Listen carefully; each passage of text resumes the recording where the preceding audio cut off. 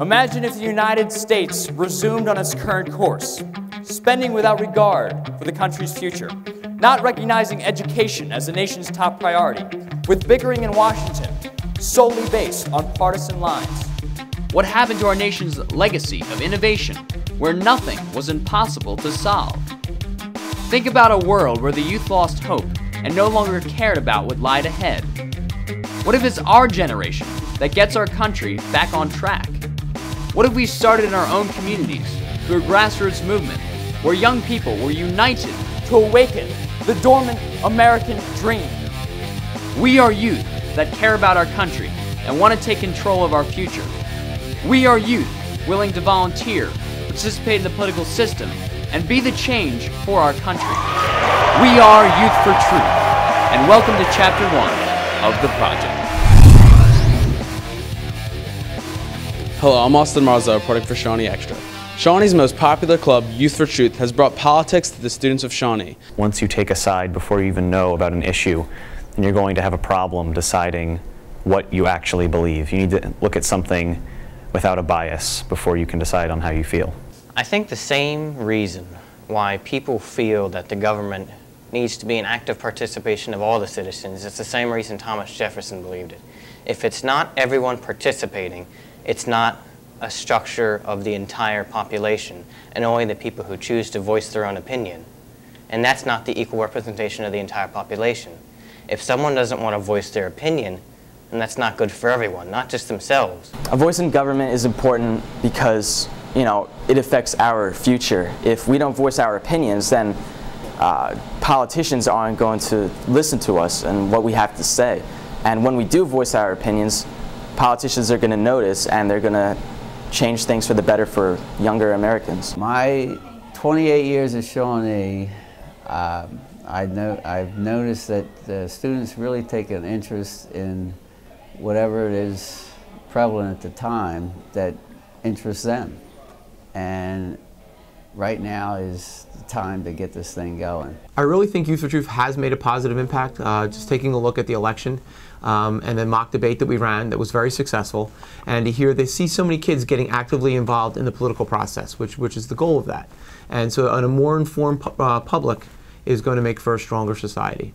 Presidential debate, the mock presidential debate. I thought that was outstanding. I thought the people involved did a great job. I thought it was a real great educational experience. Well, it was very fun. Barack Obama and I are a little bit different.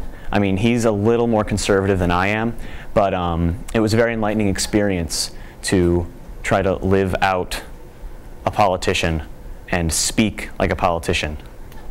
I was very impressed. I was very impressed by the students that were on the stage. The Youth for Truth mock debate, in my mind, was a huge success. They were able to present both sides of the issues, all right, in a very fair and responsible manner, and the questions from the students were handled very well. And as I said, the impact of it was seen because kids were more active involved in the political process. My role as club advisor is to maintain order and try to guide as best we can to make things happen. I got involved with Youth for Truth this year. I used to be a student here at Shawnee, and I had Mr. Costello as a history teacher for 2 years, and he would always, pitch the idea. And when I returned here to work this fall, he found a leader who wanted to take on the responsibility of starting this club, so he asked me to sign on as co-advisor, and it's been very successful thus far. When Youth for Truth started in Shawnee High School, we had a vision to broadcast our image and our role throughout the entire country. We're going to spread to each of the 4 sister schools in our district, and we plan to make a big impact because there's a lot of people that really have a strong interest in what we're doing and think that it's a really good cause, and there's so many people behind the scenes that are really working towards a better purpose. The purpose of the Youth for Truth Committee is to get the truth for the youth, and we want to make sure that transparency happens because sometimes it's quite opaque. The Y4T Committee is a group of about 15 kids, Chris Biehn included, myself included, that organize the essentials of Youth for Truth.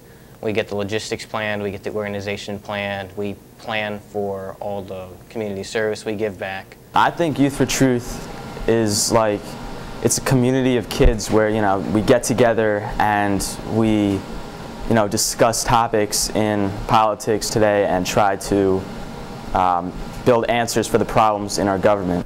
With Youth for Truth, we're always trying to find the truth. We want cold, hard facts. Now, of course, sometimes you'll have statistics that show you something that appears to be fact, but we always want to make sure that facts are good facts, not bad facts, like a junky statistic. We want to know everything that we can about something and not be lied to. We have 100 senators. If you ask all 100 senators with one basic question about, I don't know, say, take the question, is President Obama a socialist? You'll get more than 10 different answers. That's a question that does have, there's one truth to that. There's only one truth to that question. But you'll get, you know, X amount of answers from our leaders who are supposed to, you know, represent us.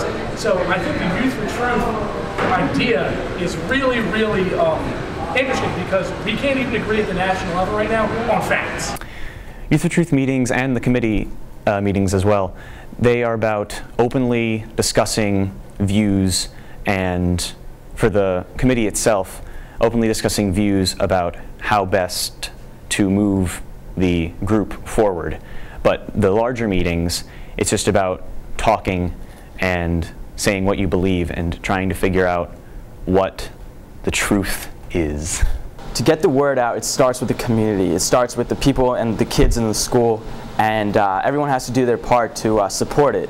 And I think the more kids that support it and put the time into it, the more people are going to get involved and the more people are going to see the good that these kids are doing and the potential this organization has. Young people should care about their government because it is their future. It is where they are destined to go, not necessarily as an occupation, but what they will become involved in mentally, physically, socially, economically. They're going into this capitalist system that we have invented for ourselves, and they're going to become essentially a gear in this giant system we call America. If they don't participate in that, it's like not oiling the gear in that system, and it's going to be essentially throwing sand in the works in the way that it's going to slow down the process because you have to inform them.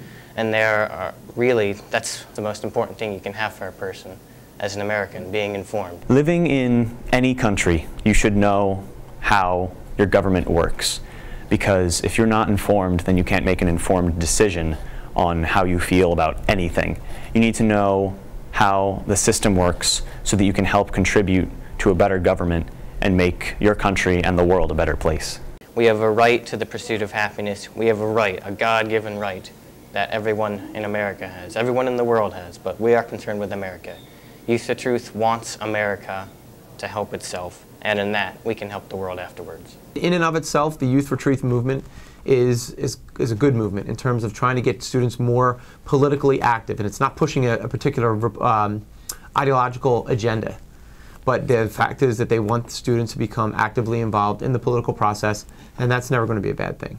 We're starting small by going to local schools and starting like reading clubs in these elementary schools. In a generation where American reading is quite low and not a lot of children really want to propel themselves forward through the process of reading, we as an older generation who know the power of reading want to give back to the youngers. One of the most critical issues that affects our generation and the nation as a whole is, of course, the economy, because without the economy you basically don't have a nation. And also, in addition to this, education affects us. With a stronger education, younger people have a better opportunity to help shape the economy. So through education, we can help improve our economy. I think by increasing our funding for education and investing in our students, we're at a university, at Grambling State University, and that's one of the things that we want. Invest in our youth, keep pushing our youth. Invest more in education, reduce the student loan rate.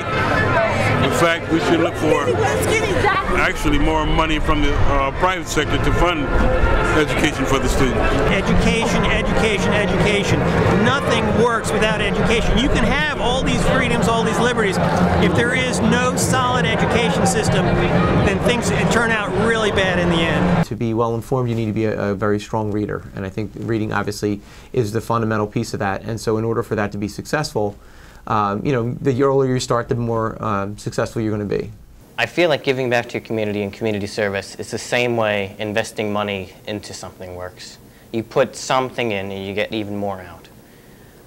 Recently, Obama stated that for every $5 we invest into our future, we get $7 out of that.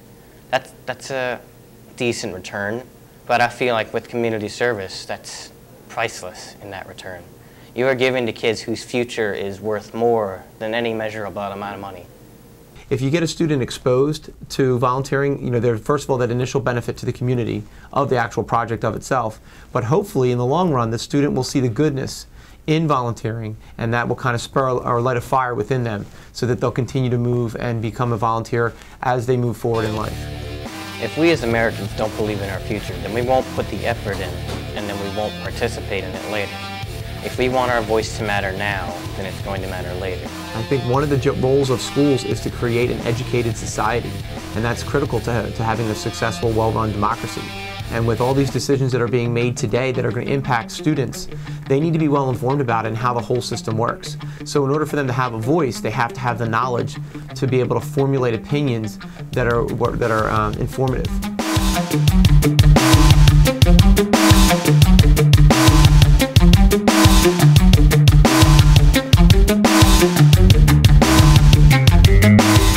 Youth for Truth is one of the first political movements for U.S. young adults. Check out their website at youthfortruithrally.com.